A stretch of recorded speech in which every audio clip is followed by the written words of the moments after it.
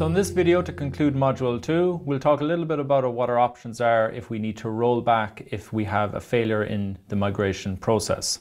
So looking at this flowchart, it appears it might be overly complex, but all it's effectively saying is if there is an issue at any particular moment, we just roll back and start the migration process again. The good thing about the migration process is that the source Windows vCenter remains untouched. The services are still there, the product is still installed. The only thing that you really need to worry about with the source Windows vCenter is that you may need to rejoin it to Active Directory. So if we walk through this flowchart, so we start at the begin. The first thing that will happen will be the pre-checks. If they're successful, we'll have the deploy new appliance phase. If the deployment is successful, we'll move on to the export phase.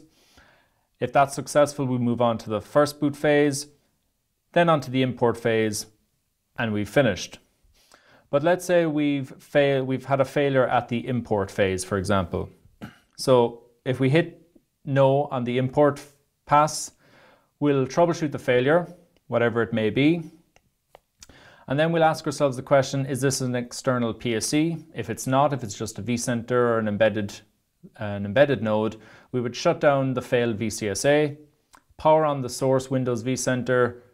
We may have to rejoin it to Active Directory, and then we would begin the process again. Now, if it was an external PSC, we also need to ask ourselves the question, where's the rest of the SSO layer in the migration process? So if there have been no other PSCs in the SSO layer already migrated, or if there's only one PSC in the environment, we don't have to worry about anything in particular.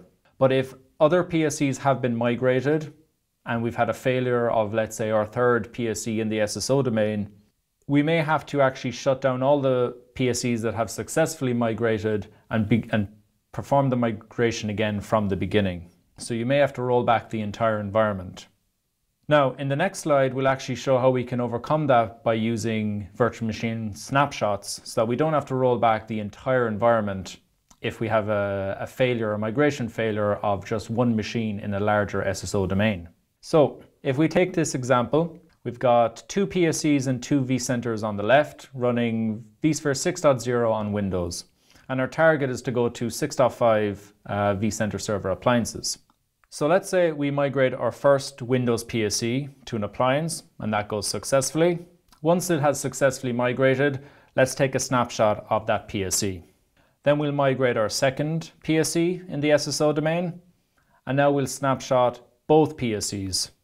So the first PSC we migrated has two snapshots, the second PSC we've migrated has one snapshot. Then let's say we migrate our first vCenter, and that goes through successfully.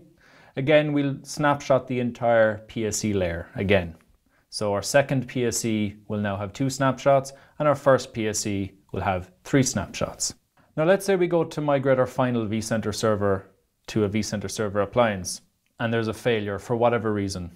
So we would perhaps troubleshoot the failure, but now we need to roll back. So rather than having to roll back the entire environment and start from the very beginning, we can go to our two PSCs and just roll them back one snapshot each. So roll back the second PSC one snapshot, roll back the first PSC one snapshot. We can then discard the failed appliance that failed to migrate and power back on the Windows vCenter server. So we haven't had to roll back the entire environment, we've just had to go back one snapshot level, and then we can troubleshoot the issue and start again from this point in time.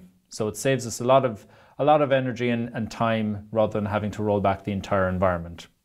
So that's how you can handle migration failures, by using snapshots, and to make sure that you don't have to roll back an entire environment if you have a migration failure of one node out of many.